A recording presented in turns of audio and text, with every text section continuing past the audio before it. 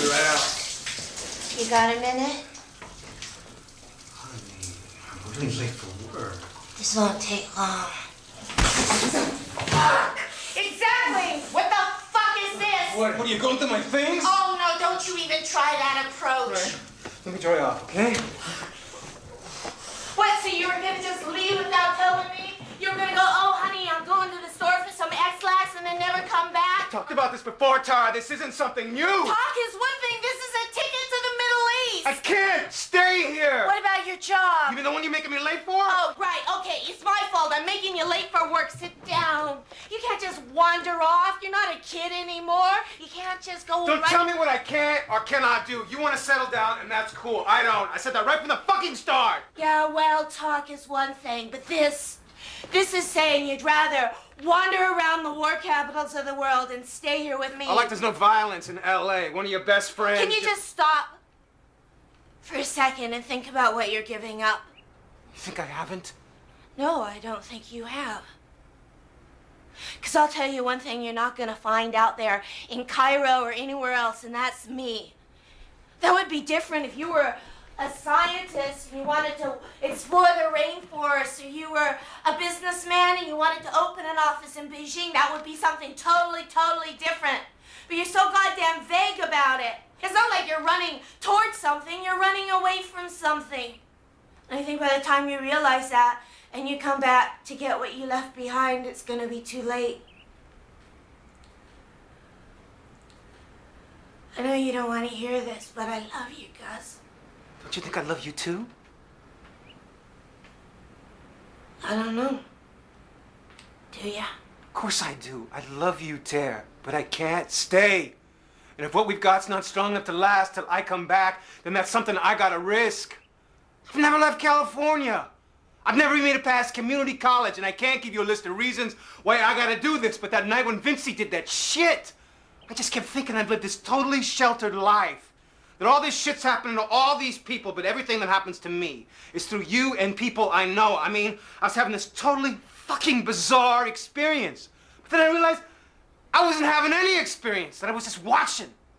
I mean, not that I want to be doing so that Vincy did, but I gotta just start doing something on my own. I don't know what, but it's gotta be out there and it's gotta be on my own, and that's the best way I can put it. Baby, you just gotta let him go. What else can you do?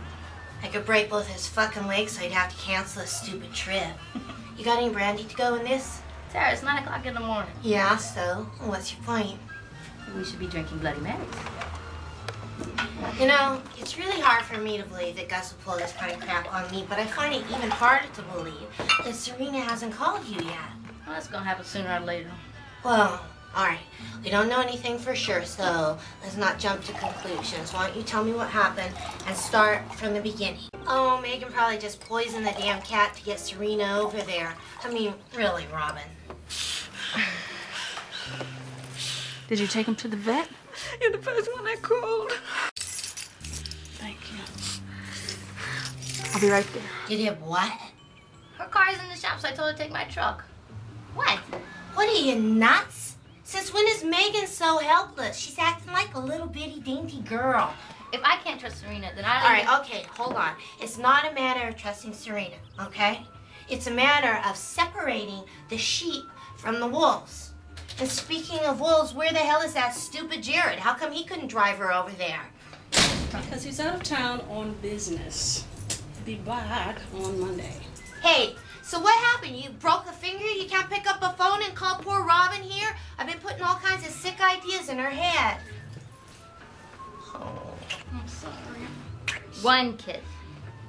Oh, okay, look. We were driving around all night trying to find a stupid vet. And then when we did, they had to pump Mr. Mitten's stomach and then hook him up to an IV. And then we couldn't find a payphone.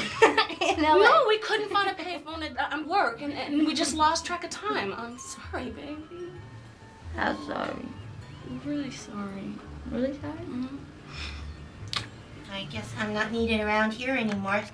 I'll just go somewhere else to be miserable. Bye. I'm glad you're alive. Bye.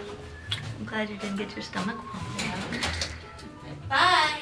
Bye.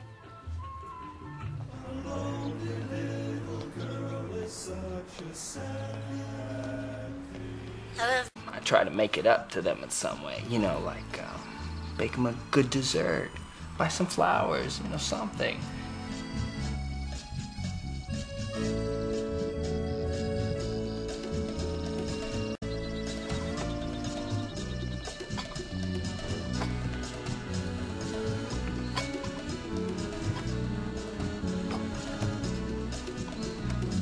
And at that moment, I knew that was gonna be the best fucking breakfast ever. Hi, Vincy, this is Tara. I know you're still working through things, but I thought I'd call and give you a weekly update on what's going on. Though you have to swear not to tell anybody. Of course, you're not talking to anyone, so who are you gonna tell? Okay, Dwight and Diego, they broke up. No, I'm just kidding. And me and Gus are having lots and lots of sex, though I don't have to tell you that because we always do, but he's shooting good ones. I can feel it. Anyhow, enough about me. I know you're dying to hear what's going on with Megan and Serena and Robin, so... I can take that criticism. I'm a big man. Good. We go to the gym. No. Hello? Turn on channel 3 right now. What? Channel 3 right now. To give that new perspective. But let me Oh talk my about God. my show. We did a storyline about a gay basher who winds up getting raped and beaten by his intended victim. Now, I gotta call Dwight. yeah, it was intense. Okay, bye. And you really, I'll be able to recognize it. And look, 3 years ago, I never would have dreamed that I would be sitting at my computer writing stories and sending them over the telephone lines into other people's houses. So maybe love now will look differently. Who knows? Wow. How enlightened shakabutu of you. That is so clear. Shakabutu. And Vincent, you've just been a pleasure. It is God bless Cable. you here. Thanks for being on Fags Online. My pleasure. We'll see you all later. No. As dramatic as I know I am, I promised myself I was not going to make a big deal about this baby. In fact, I haven't even told Gus about it. Not yet. I'm going to wait until after the baby's born, and even then it's got to be handled very carefully. I don't want to make it seem like it's a desperate ploy intended to lure him back, so I'm going to wait until later. And I haven't told my mother or my brother yet. I haven't really told anybody. I'm going to wait again until after the baby's born, because, you see, I know how people, in general, have a much easier time loving cute little babies than they do loving unwed pregnant women, so I'm just gonna wait. But in the meantime, I've had all my tests. I've had my ultrasound test, my 8pp test, my blood test, my urine test, all the tests. I've had them all, and everything's normal, so there's nothing really extraordinary about this baby except that it's mine. It's my baby. And this baby is going to have all the love in the world.